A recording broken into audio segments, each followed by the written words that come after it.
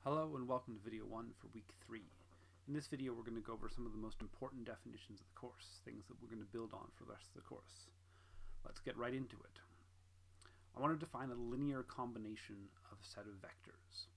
And this term actually applies to all sorts of places in mathematics. We can have linear combinations of functions, all sorts of things. Here we're going to have linear combinations of vectors. So say I have some vectors in some space Rn. A linear combination of vectors is anything I can get by multiplying the vectors by constants and adding them up. And that makes sense that it has the term linear, because to multiply by constants and to add things up, that's what linearity means algebraically in a lot of settings.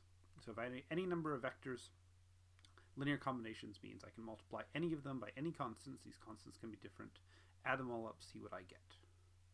The definition of span of a set of vectors is all possible linear combinations. So one linear combination is a choice of particular constants, add up the vectors. A span is the subset of Rn that you get by adding all possible linear combinations together, and it has this notation, span with the set of vectors in front of it. And it's going to be a pretty important object, and we'll talk more about its properties in a future video. I can also have an offset span, which is a useful thing to talk about again for properties that we'll get to in a future video. But an offset span would be a span of some number of vectors and then plus some other fixed offset. So if you think of span as a particular space, the offset just sort of moves it around. You can think of this as shifting the space by a vector u, and we call that shift an offset. But here the definition linear combination and the definition span, two definitions we're going to use over and over and over again in the course. So make sure those definitions feel comfortable. A few things about spans. Spans are all linear combinations, but they can have redundancies in them. So the span of 1, 2 is the line through the vector 1, 2. So the vector 1, 2 is here. The span is all multiples of it, because the span says take all possible constants times this vector. There's no adding to do because there's only one vector here. So the vector here is the vector going to 1, 2, but the span is the entire line that goes all the way up and all the way down. If I looked at the span of 1, 2 and 2, 4, well, 2, 4 is already another point on that line. So in this sense, 2, 4 is actually completely redundant in this span. So one of the tricky things about working with spans is if we just sort of write down a span of a set of vectors, its properties and its shape and what kind of object we get out of it is not immediately clear because of this issue of redundancies, that this extra vector 2, 4 doesn't really add any information to the span. And we're going to get into the issues of redundancies and describing spans geometrically again in a future video. Another really important definition I want to give you is the definition of linear independence. So let's say I have some vectors in Rn. These vectors are called linearly independent. And this is a bit of a strange technical definition, so I'm going to go through it slowly. They're called linearly independent if the equation some constant times the first plus some constant times the second plus some constant times the third, so forth and so on, if that equals 0, has only the solution that all the constants have to be 0. So let me make this clear with a bit of an example. So say I have the vectors 3, 2 and 0, 4. 3, negative 2 and 0, 4. Then I have this equation. The only way I can make this equation work is if a is equal to 0 and if b is equal to 0. There are no other constants. There's no special choices of a and b that make this work other than a equals 0, b equals 0. A equals 0, b equals 0 always works, so it sets everything to 0. So this vector is set to 0, this vector is set to 0, add zeros together, you just get 0. So a equals 0, b equals 0 is guaranteed to work. If it's the only possible solution, we say the vectors are linearly independent. And to show that sometimes it's not, if I had the vector 3, negative 2 and the vector negative 6, 4, then it happens that negative 2 times this plus 1 times this would give me negative 6. Sorry, this should be negative 1 here. Negative 1 times this. Negative 6 plus 6 is 0. Positive 4, negative 4 is 0. So if I have a negative 2 here and a negative 1 here, then that's a choice of the constants a1, a2, a3 That's not all zeros. So that tells me that these two vectors, this one and this one, are not linearly independent. Linear independence means that the only way to solve this kind of equation is to set all the constants equal to 0. Alright, I said this was a weird, technical, algebraic definition. Let me give you a geometric notion as well. The geometric notion of linear independence is that the things point in fundamentally different directions.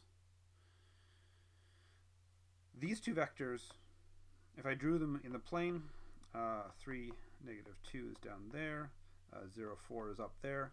They're pointing in not perpendicular, but essentially different directions. They don't really share a direction. Whereas these two vectors, if I drew them, they'd actually be vectors on the same line. So vectors which are linearly independent are vectors which all point in fundamentally a new direction, and that applies in any dimension you want. If you have 5 linearly independent vectors in R5, then those 5 vectors point in fundamentally different geometric directions in 5-dimensional space. So you can think of linear independence as pointing in different directions. Now, it doesn't have to be perfectly perpendicular. They can sort of be at an angle to each other, but they're not sort of in the same line or 3 vectors in the same plane, or sort of sharing common directions. I want to say a couple things about calculations with the definitions in this video. So we have linear combinations. So one question we can ask is, if we're given a certain vector, how can we express this vector as a linear combination of some other vectors? How can I express -5, 3 as a linear combination of 1, 1, and 4, 0? So linear combination means I multiply the first vector by a constant, I multiply the second vector by a constant, and I add them up. So the question of, can -5, 3 be expressed as a linear combination of these other vectors, turns into the question of, well, can I find a and b that make this work? And what I do here is I write this in components, so that -5 is a times 1, which is a, and b times 4, which is 4b. And 3 is a times 1, which is a, and b times 0, which is 0. And I forgot a negative sign here. We'll make that correction. And then I've got a system, and I can solve the system. So this 0 times b means that a is just 3. And then solving this is actually going to give me b is equal to -8 is equal to 4b. So b is going to be equal to -8 divided by 4 is -2. And so there is a set of numbers that gives me this linear combination, so it is possible to write -5, 3 as a linear combination of 1, 1 and 4, 0. The point here is that the question gets turned into a system of equations, and a lot of things in linear algebra, if they can get turned into a system of equations, are things we're going to be happy with, and we'll talk more about that in future weeks. Let me talk about one other calculation, checking linear independence. So I said linear independence geometrically is all pointing in different directions. Algebraically, it means that these 3 are linearly independent if this equation has only the solutions a equals 0, b equals 0, c equals 0. Well, how do I figure that out? How do I check if that equation has only those solutions? Well, I can look at the first coordinate, so a times 0, b times 1, c times 2. That has to be equal to 0. I can look at the second coordinate, a times 3, b times -1, c times 0. That has to be 0. And I can look at the third coordinate, a times -6, b times -1, c times 7.